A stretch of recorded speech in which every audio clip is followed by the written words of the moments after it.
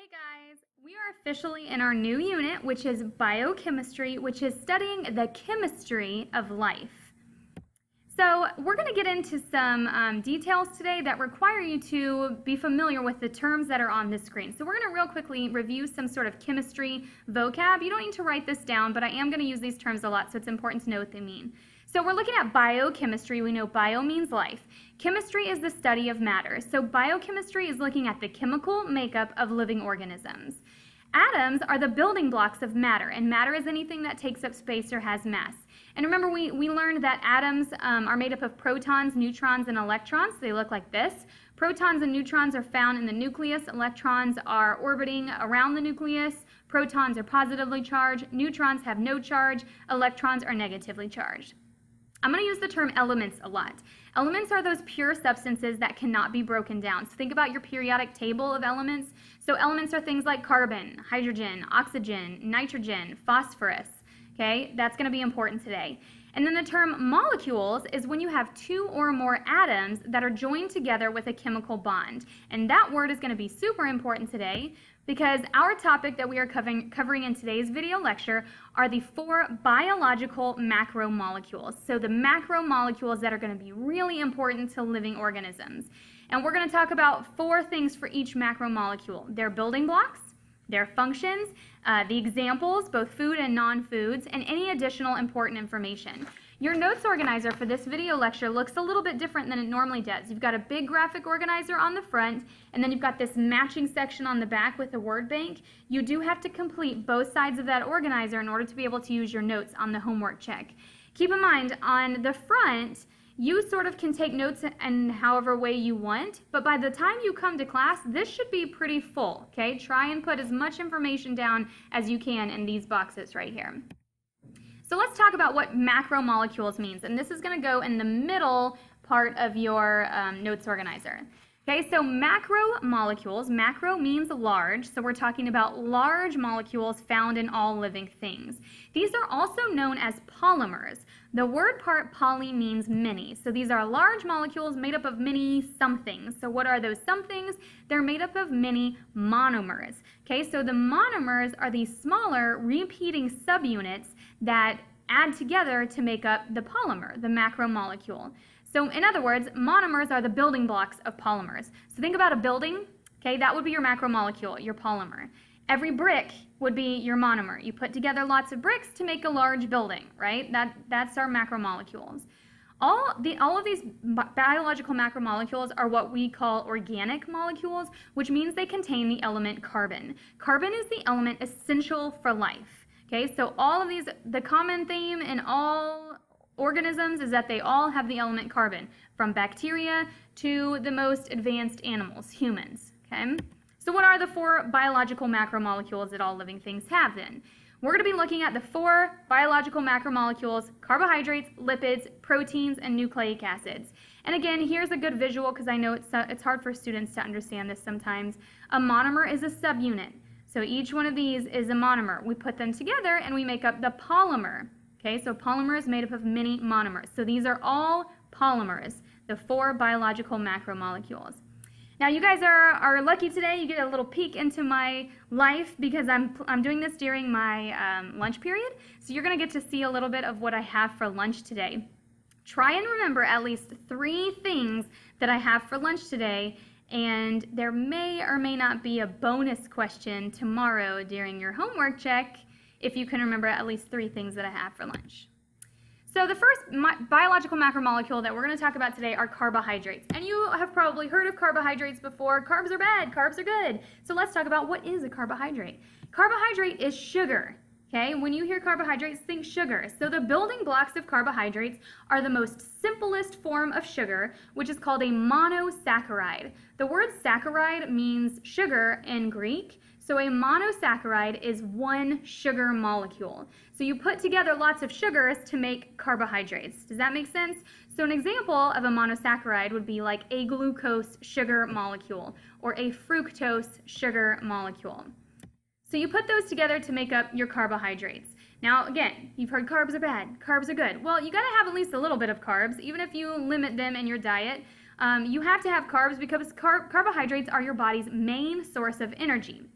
Now, there are simple carbs and there are complex carbs. Simple carbs, or simple sugars, provide you with fast-acting energy. That would be like the carbohydrates that are found in fruits. Okay, so they break down quickly because they're very simple. So you have a soccer game in the afternoon, you eat an apple in the morning, by the afternoon game, it's going to be giving you energy. Complex carbs, or complex sugars, also known as starches, have many more sugars put together.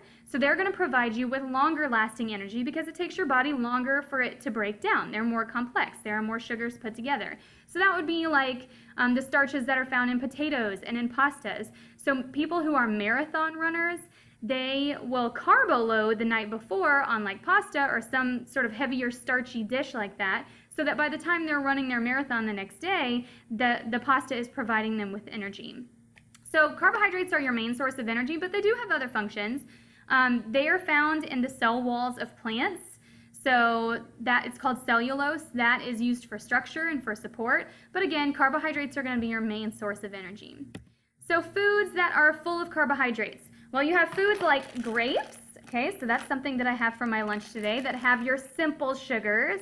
Then you have foods like celery that are full of that cellulose that I was talking about. That's going to be a more complex carbohydrate.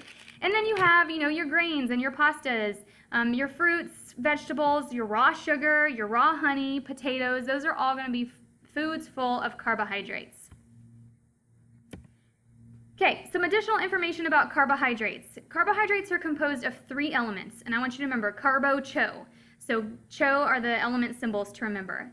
Carbon, hydrogen, and oxygen, C, H, and O. Those are the only elements that make up, this is a starch down here, those are the only elements that make up carbohydrates. Now, some additional information. Remember, monosaccharide are the building blocks, so 1 sugar. If you put together 2 sugars, that's called a disaccharide. Makes sense, mono means 1, so monosaccharide is 1 sugar.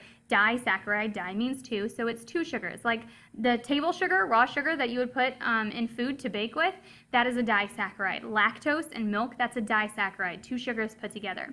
If you put together lots of monosaccharides or many monosaccharides, it's called a polysaccharide, say many sugars.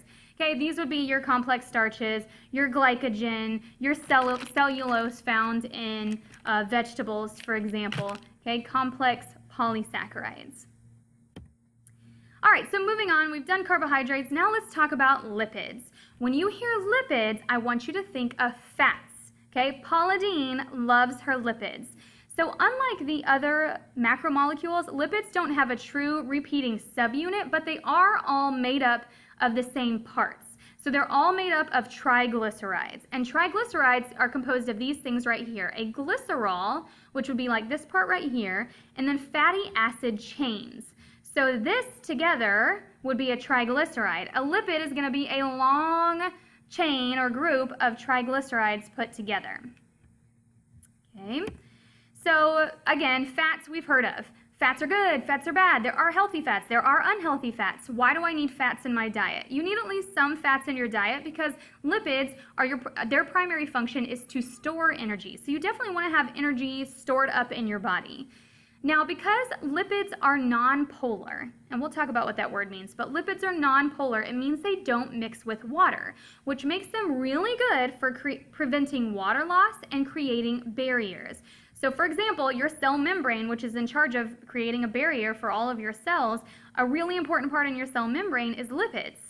Okay, the outside layer of plant leaves is called a cuticle. It's full of wax, which is a lipid. It makes a barrier around the plant leaf. Honeycomb in a beehive, that's full of lipids.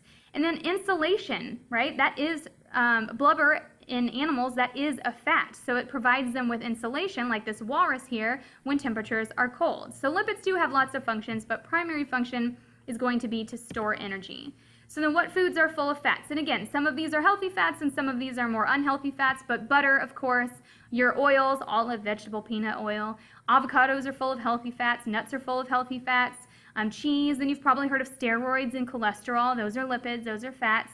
So in my lunch, I have some peanut butter, so there are definitely healthy fats in peanut butter. And I do like to have dessert with my lunch almost every day, but I have some chocolate-covered grapes, some dark chocolate-covered grapes. So there's definitely some fat in the chocolate in this little dessert, but not that much, and I only eat a few, okay? So don't judge me. Okay, then some additional information about lipids. Again, composed of the same three elements as carbohydrates, CHO. So lipids, CHO, carbon, hydrogen, and oxygen. So here's that picture from earlier, that triglyceride. You can see carbon, hydrogen, and oxygen. They are what's called hydrophobic, which we just talked about. They don't mix with water. Hydro means water. Phobic means fearing, so that just means they don't mix with water. They don't dissolve with water. And lipids can be solid or liquid at room temperature. So solid typically are full of what's called saturated fats, the more unhealthy fats, which means they are saturated with only single bonds. And we'll talk more about what single and double bonds are. But then fats that are liquid at room temperature are typically unsaturated fats, so typically your healthier fats. And unsaturated means that they have at least one double bond in their molecular makeup. All right, so moving on, our next biological macromolecule are proteins. Okay, you've heard of proteins before. The building blocks of proteins are what's called amino acids. There are 20 different amino acids, and here's the list here of the amino acids. Your body can only make about 10 of those 20 amino acids. So you need all of them, but where do you think, if your body can't make all 20, but you need all 20, where do you think you're going to get the other 10, also known as essential amino acids, from? You're going to get it from your food. That's why it's so important to eat foods that are full of proteins, because you need to break down those proteins in order to get the amino acids that your body can't make. You need them, you can't make them, you got to get them from your food.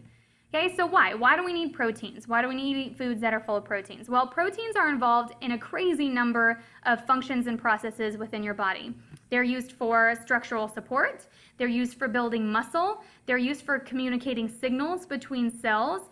Write this down. There's a special type of protein called enzymes that are used in speeding up chemical reactions, and we'll talk more about those. They're used in controlling the growth of cells, okay, cell division. So lots and lots of functions for proteins. Foods that are full of proteins: meats, eggs, nuts, beans, fish, cheese, milk. You've probably heard of hemoglobin in your blood before. Insulin, those are examples of proteins. So in my lunch, again, my peanut butter has some proteins, but I also had some hummus with my lunch, and hummus is a really good source of protein. Okay, some additional information of proteins. I want you to remember CHON. So we had CHO, now we have CHON. So carbon, hydrogen, oxygen, and nitrogen. This right here is the amino group. Okay, so the amino, the nitrogen, makes it a protein, right? They're made up of amino acids. So about 15% of your total body is actually made up of proteins. Your hair, your skin, your nails are all made up of proteins. Amino acids are held together by these special bonds called peptide chains. So sometimes you will hear proteins called polypeptide chains, meaning many peptide bonds, so joining the amino acids, so many amino acids make a protein.